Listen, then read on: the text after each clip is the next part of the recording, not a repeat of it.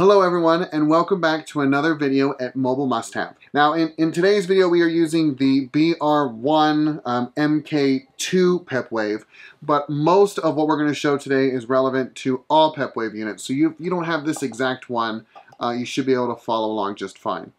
In today's video we are going to get you from basically getting it out of the box to connecting to the internet. We're going to try and keep it short, but make sure you have all the information at the same time. What we're going to do is we're going to first install the SIM, show you how the SIM installation works. Then we're going to talk about power and installing power. Then once you figure out power, then we'll do antennas and show you how to get online. Should be fun. All right, let's get to it.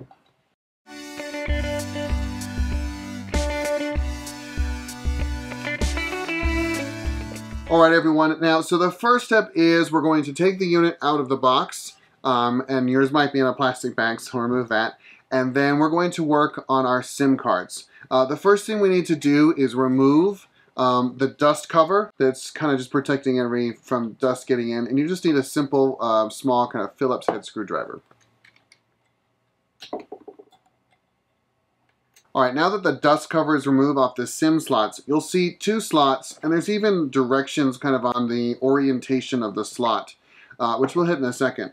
If your card came in a full sheet like this, we're going to need to punch it out. So just be careful to not break it or break the card. You need it to come out in this full size. There's two names. This could be a standard or a 2FF size. And this is what the Pepwave needs.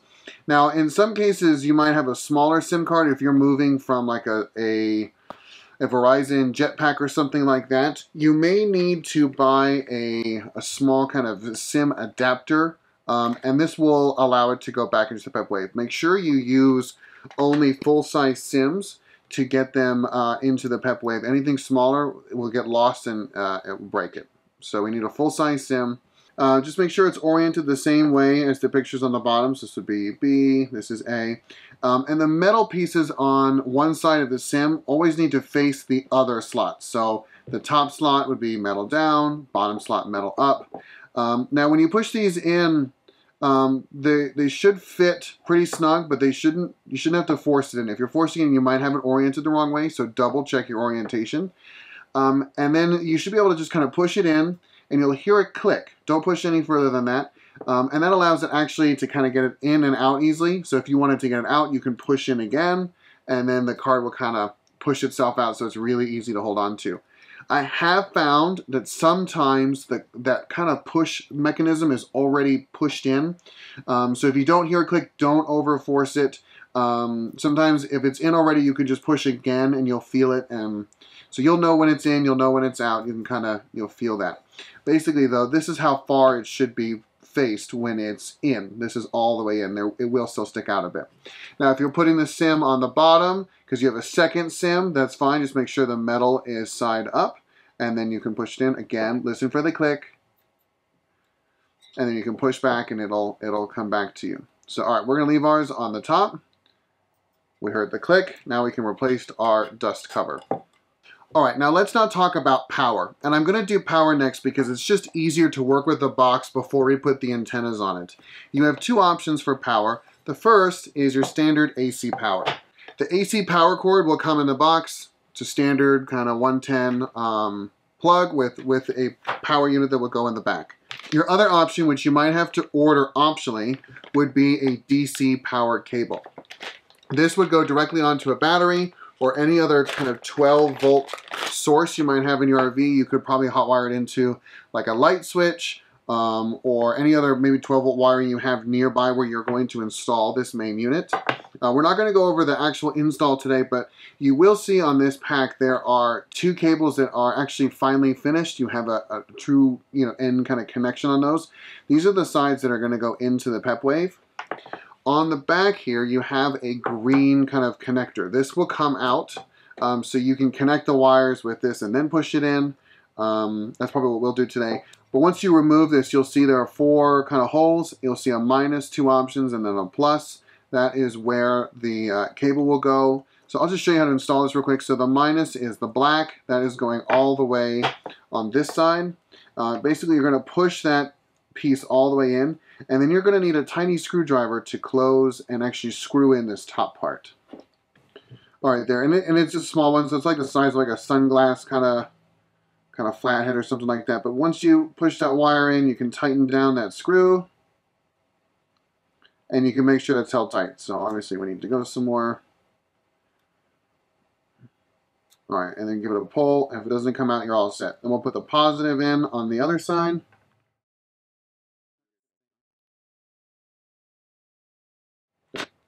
There, so now that they're attached, you can push this part in, and then this would allow DC to go to the unit. It doesn't really matter from a preference angle. It's more of just kind of your setup. I like having it on DC. That way during a drive day and when I'm not on shore power, the unit's getting basically power directly from the battery. It's much more energy efficient that way, and I just think you get a lot more use out of it than when you have to run a generator or an inverter to just invert back into DC anyways. But I understand also it's a little bit extra of a step.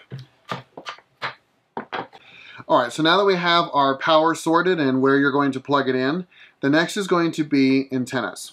Now this is where your unit might show different antennas. This one in particular has 5 antennas. Some have 3, 4, 7. There's different variables here. But all of them will still operate the same way. The antennas, all of the antennas are really important to connect even if you're not going to use that service. It helps with interference and other things. Now, so for example, these thin antennas in this current one are for the Wi-Fi. This is what's going to pick up Wi-Fi around you and allow it to be received into the Pepwave unit itself. And then these bigger fan ones are for receiving the cell phone signal. If you look on the unit itself, it will tell you where these are going to go. So we have a Wi-Fi antenna up here, A and B on this side. And then on this side, we have a cellular, a GPS, and another cellular antenna. Again, yours might be different. I know I actually have installed behind the TV a mini unit, and I only have antennas on the top of the unit. And I think there's like 1 cellular, 1 Wi-Fi, and something else. So just check your unit. It'll tell you which way they go in. Also, on this particular unit, I can't install let's say the cell phone on the Wi-Fi. It just doesn't fit. So if they don't fit, double check that it doesn't need to go somewhere else. All right, so I said the big fat ones are on the cell phone side. So we'll be gentle screwing these in. You want to push them in until they kind of stop turning and then just make sure they're snug. Don't go any more than that. And we'll do the same thing for this side, snug and then tight. And then you can fold these up and fold them so they face kind of over the front of the logo itself, because you're going to mount it on the other side. All right, so now we have our 2 Wi-Fi antennas. There's A and B, again tight. We'll face it upwards. Now this unit does come with a GPS antenna. This one ideally, this antenna here, you would ideally run up to some point on your roof or on the exterior of the RV, and has a pretty long cable that then can attach directly into the unit of the Pepwave itself. This will actually tell you where your unit is. So as long as your unit has power, which again is great if you're on DC, and the unit is, well, you'd be able to look up where the unit is. Now that's all part of a section we'll get to later, but that's where this antenna is. This is the only, in my opinion, optional antenna. I haven't had one installed on ours just yet, but all the other antennas are very important to put on because they each have a purpose for the unit. So make sure you install all the antennas. Okay, well really at this point we're ready to mount it and install it. Now I'm not going to do this, and this is not an install video, this is just more of a setup. So at this point, go and mount this where you're going to have yours and then provide power, and we'll meet you back here. Alright, so now I'm going to show you what the power up cycle looks like. I have just plugged ours in, and with that we're going to get a red status appearing first. This is it in its boot cycle, it's totally fine. We're going to wait for all 3 lights to turn green. Now that we have all 3 lights on the status, the Wi-Fi, and the cellular, we know the unit is fully booted. Now we're going to take a device and connect it to the Wi-Fi the Pepwave is creating. The next step is to grab a device, and you need to have one that connects to Wi-Fi and has a browser, and we're going to look for the Wi-Fi signal. To find the name of the Wi-Fi unit, flip the Pepwave to the back, and you're going to see on the second line the serial number. The last 4 of the serial number is going to be the Wi-Fi name. So it's going to say Pepwave, and mine says 6FC4.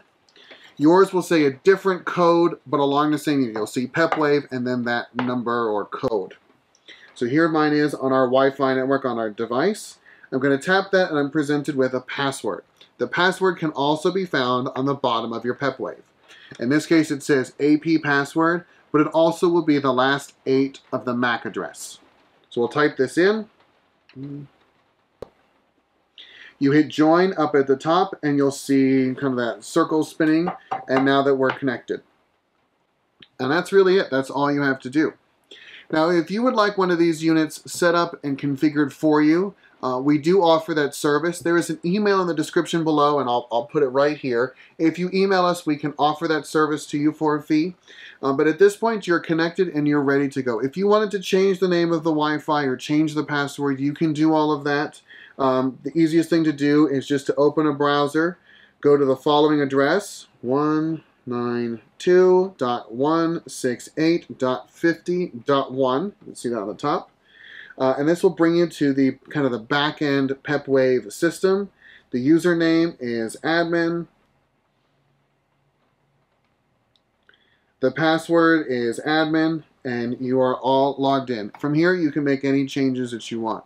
Again, if you want anything configured by us, or if you need assistance at this level, you can email us below. We offer a service to help you get anything else you need set up at this point.